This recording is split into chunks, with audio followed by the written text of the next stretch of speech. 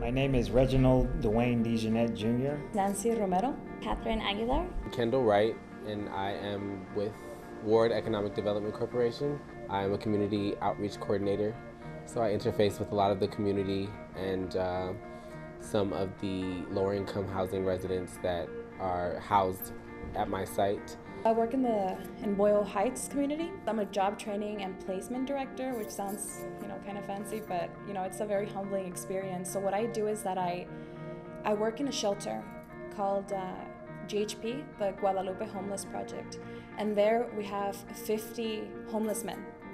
So the shelter allows for them to stay there for 90 days. So my responsibility is to help them find jobs. I also do teach English classes.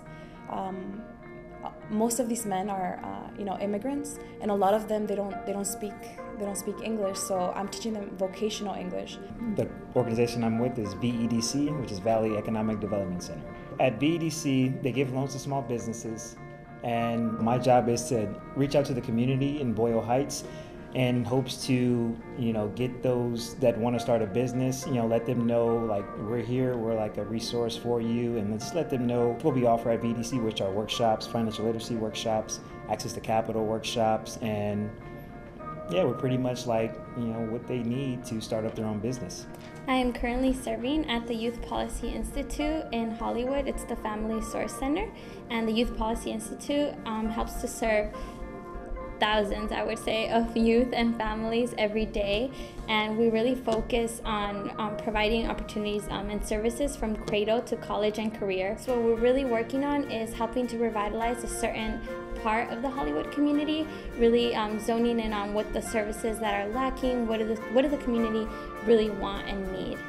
The experience has been just phenomenal. It's been great. I'm learning something new every single day, whether it's a new term like RFP, what does this acronym mean? But it's just been really great. Being able to learn, that's been important for me, and I've been able to do that and learn how to manage relationships and, just get the whole business side, under my belt. So that's been pretty beneficial.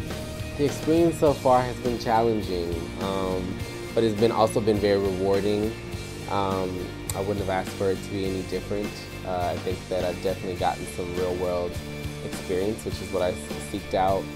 And I know that I'll always carry it with me. It's exactly what I came to do. So far, I found the experience to be very humbling, very rewarding.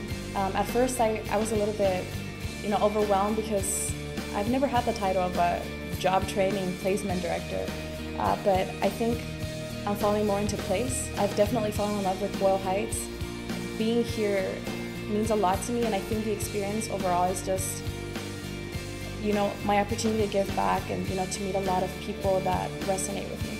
What I hope to accomplish during my time as a LISC AmeriCorps member would be to be proactive in the steps of helping the clients, meaning, the men that I work with, transition into a permanent housing and also finding jobs.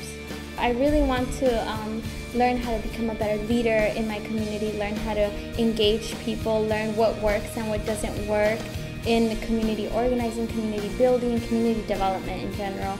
And for my community members, specifically in Hollywood that I'm working with, I really hope to empower all of these residents to really learn about the stuff that is going on in their neighborhood and really try to make a difference, really participate in community meetings, really go to the city council if they have a problem about something. I've been diligently working to make sure that it's something that I can be proud of and that they can be proud of when I leave, and that my 10 months means something after.